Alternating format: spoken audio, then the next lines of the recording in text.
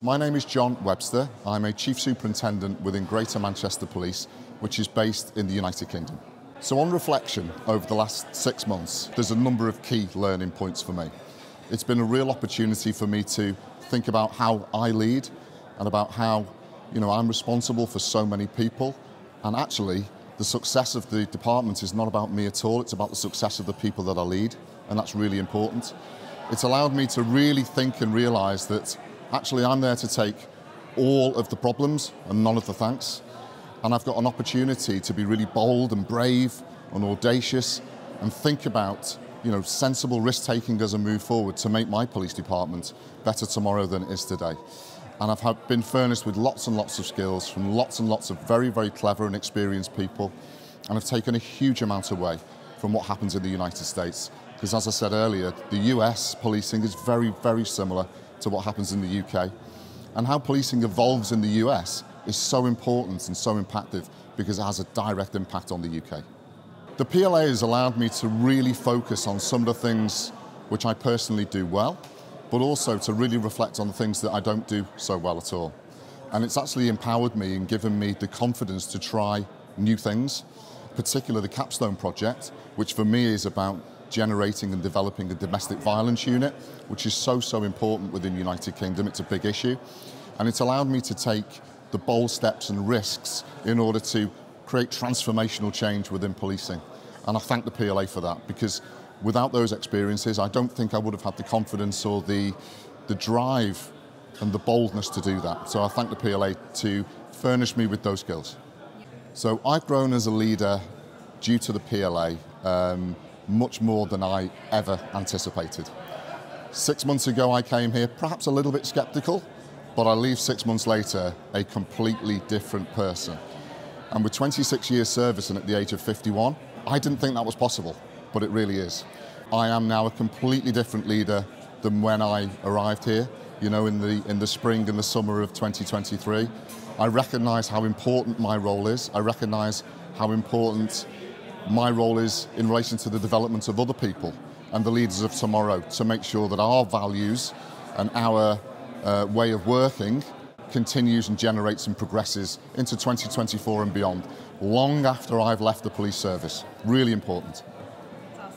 I now have, as a result of this Police Leadership Academy, the closest friendships, professional and otherwise, than I ever thought possible. It's been an incredible experience, and all of the people here, they're not just my colleagues, they're my friends, they're my confidants, they're my advisors. We are in constant touch. It's not just the week that we're here, it's the month or so away. We have our communication network set up. We ask advice of each other, how we've done this, how we should do that. It's been invaluable, and I can absolutely state categorically that I've made some friends for life. My name is Stephanie Drescher, and I'm the Executive Section Captain of Operations for the City of Madison Police Department. Some of the key lessons I'll take back to the City of Madison from PLA is really to be comfortable with being uncomfortable, but being willing to take risks, and really understanding that as executives, as police executives and leaders, it is our job to facilitate change. We talked a lot about telling the recruit class, like when you sit down in these chairs as a brand new recruit, you're owning the profession. The good, the bad, the history, and what do you want the future of those people to look like and sitting in the seats? And we need to do the exact same thing as commanders and leaders in our departments. So the PLA has added value to my job in the City of Madison because I'm able to take leadership skills and bits and pieces of information and things that you can actually do and implement and take it back to my department to really start affecting change at every single level in the department. I've grown as a leader through my time at PLA here. I think the biggest takeaway is the other leaders. Everybody has their own leadership style and the way that they have followers, and learning from what other people are doing here, as well as just, like I said, those actual things that you can do, right? But it really comes down to learning and knowing your people, because our biggest asset in policing are the patrol cops and those frontline supervisors, and how we can invest in them so then they can be the future leaders of our profession. What I'm taking away from the PLA in terms of the friendships that we've made, and these are lifelong friends. We went through a very unique experience together for 6 months, and these are lifelong friends that I can call friends, but I can also call and say, I have this problem. Do you have this problem? What are you doing about this problem? What do you think we can do about this problem? So it's not only taking away friendships, but it's taking away things that we can do in the future to better each of our own departments, because everybody does things so differently, but there's something you can take away from everybody. My experience at the PLA has been life-changing. It has been personally transformative.